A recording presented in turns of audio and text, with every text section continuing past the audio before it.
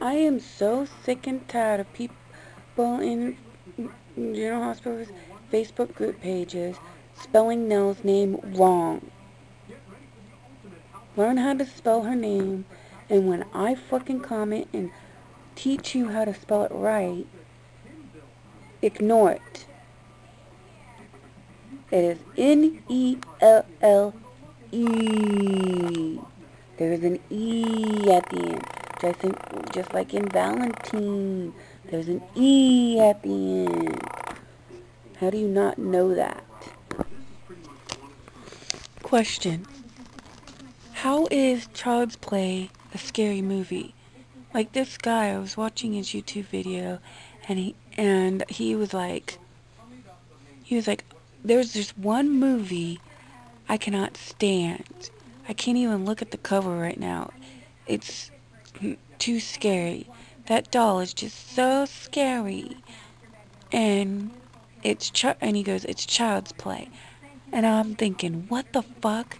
There's more scarier fucking killers out there than fucking Chucky, a fucking doll. Like, that ain't scary at all. All he does is run around and kill people. How is that scary?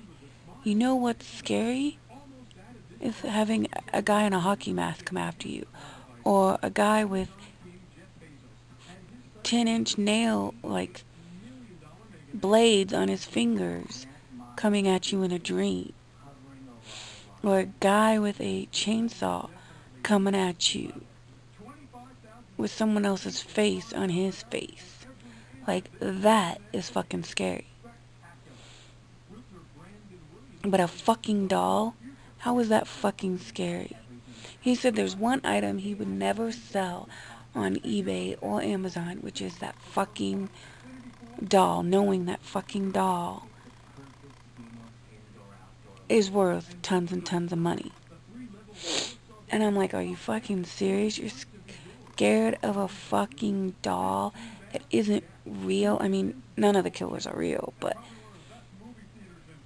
I could watch Chucky all night long in the dark and not be scared. Yes, it's disgusting. Yes, it's gross, but it's not scary. It's like saying that the clown in It, as Pennywise the Dancing Clown, saying he's scary and I hate clowns. I mean, really, clowns are not scary at all.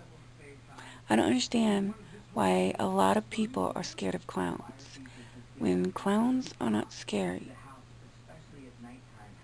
I could watch It in the dark all night long in the dark and not be scared one damn bit. And in fact, I've done it and I wasn't scared. I don't know how that movie is a horror movie when you don't even get to see him kill anybody. It's always off screen. And then in Chucky, yeah, he kills people and has a fucked up face, but it's not scary. I watch that in the dark all the time and it doesn't fucking scare me. So I don't understand how this guy is scared of a fucking doll. It just doesn't make sense when there's more scarier horror movies out there than Chucky. You explain it to me down in the comments down below. And let me know what horror movie scares you. I get scared easily, and yet Chucky doesn't scare me. I don't know.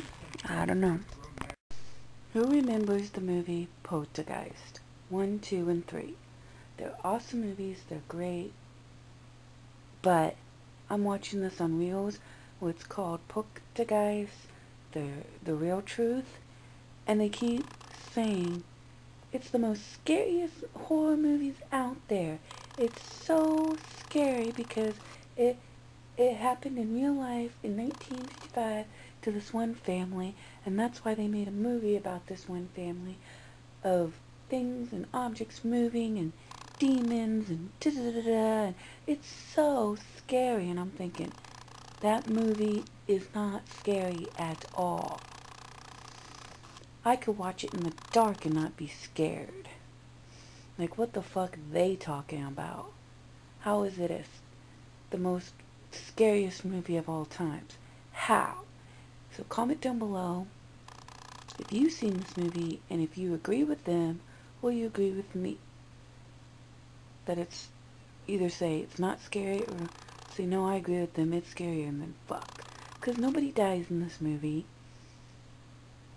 In real life, the boy is possessed or whatever. Couldn't see dead people, whatever.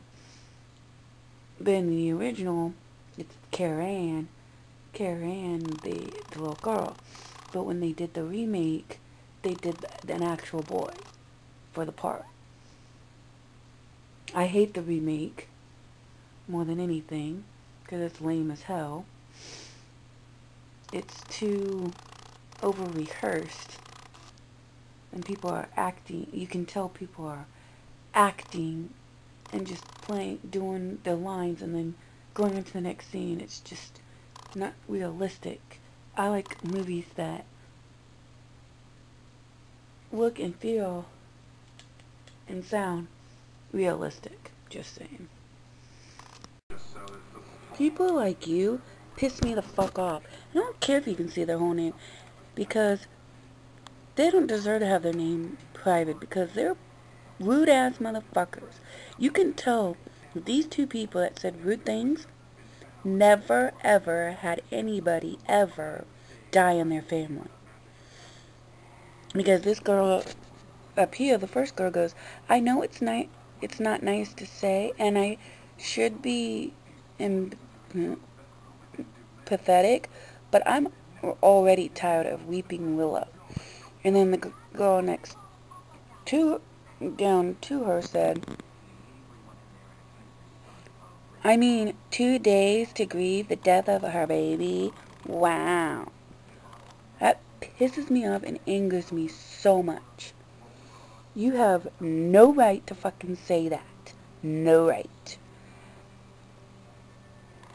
And that's why I'm going to read you what I wrote, but I don't want you to see money. It says, okay, how about you lose a son and have someone lie to you saying for the past 2 years your son is alive and you got to get to know him and love him, just to find out the son you thought was yours for 2 years wasn't, and that your son died the day it was born. You don't just get over it in half of a fucking day. It doesn't work like that. When someone in your family dies is in real life, I would like to see you not cry for a week and you only crying the day you found out and then move on. Because I lost my dad 12 years ago, and I still, 12 years later, once in a blue moon, out of nowhere, cry for him. I do the same for my grandma on my mom's side, who died of cancer. I still cry for her 5 years later. I lost a great-grandmother, my dad's dad, and a step-uncle, and a cousin too. It's not something that will just go away. You just don't cry the day it happens, and then the next day you're over it. The day I found out my dad died, I couldn't stop crying. I went to work and heard his favorite song on the radio, and I lost it. So for you to say she needs to get over it, and that 2 days of crying over a dead baby is too much. Rude. And you both went too far. I know it's just a TV show, but people don't just... God damn it, I'm trying to read here. People don't just get over losing someone they love. Until this happens to you, you have no right to talk. People like you piss me off. And yes, they do. Because you don't say, oh, you're still crying over a dead baby that died when it was born. Get over it. It's not a big deal. When yes, it is a big fucking deal. Because she thought her baby was alive for 2 fucking years and started loving this baby. Now, let's say the day the baby was born and she just found out, hey, the baby you were carrying for 9 months in your fucking belly just died. on the day you gave birth to it, yeah, it'll be sad. Yeah, they'll be upset for a couple of days, sad for a couple of days, but they wouldn't cry so much as she's crying, and they'd be okay. They will start moving on. But when you, for 2 years, was loving a kid that you thought was your son for 2 fucking years, and then you find out, oh, that's not your son after all, yeah, you're gonna cry the way Willow on General Hospital is crying. It's sad. It's emotional. So for you to tell them to get over it, it's been 2 days, you should stop crying now, is ridiculous. And yeah, my battery's about to die. Then this person just wrote me back here, which I don't know why she wrote me back here on her thing instead of what I wrote. But she says, I'm guessing you misinterpreted my comment by your anger face. It was sarcasm. Soaps are produced to be real, and to expect someone to grieve for 2 days is ridiculous. I lost my dog a year ago and still cried. Couldn't imagine a child. Okay, bitch. This is not something to joke about. You don't joke about someone losing a baby for 2 days. Sarcasm or not, you don't joke about shit like that. You don't joke about a dead baby and say, 2 days to grieve for the death of her baby. Wow. Yeah, that's not something to joke about, dumbass. Wow, someone doesn't know, man. I would show you my face, but I'm too ugly to look at, so look at the ground while I read it to you, because I don't want to show you their last name. And I want to read it to you. It says, Carly said no, which is, by the way, this is how you spell her name. Nelle, not Nell. I don't know how many times I have to tell you dumbasses how to spell her fucking name, and you still don't get it fucking right. Google it. You'll see. Wally said Nell keeps them from their grandson for 2 years. Didn't Wally just have his first birthday a few weeks ago? He didn't have his birthday a few weeks ago. It was a few months ago, and it wasn't on screen, which I don't know why. And I found Monica's reaction when Michael told her Riley was his son quite weird. How was it weird? She was happy. She was excited.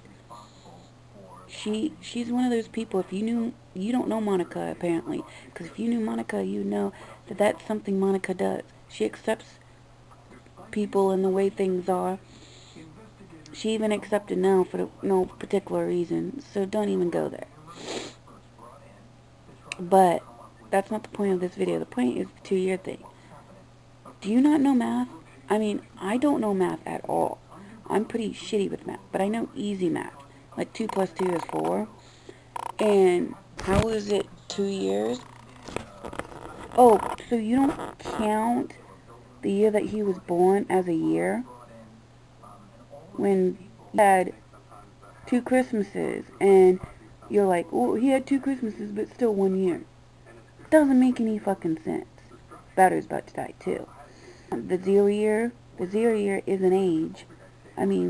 They go from 1 month old to 2 months old to 3 months old, all the way to 11 months old, and 12 months old, and then boom, they're 1 year old.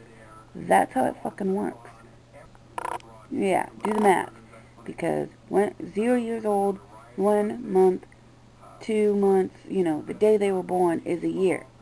And then the kid turned 1, not even a few weeks ago, but a few months ago. So technically it's 2 years. I don't know math very well. I just know, yes, it was 2 years. Do the math. You'll figure it out. I'm done.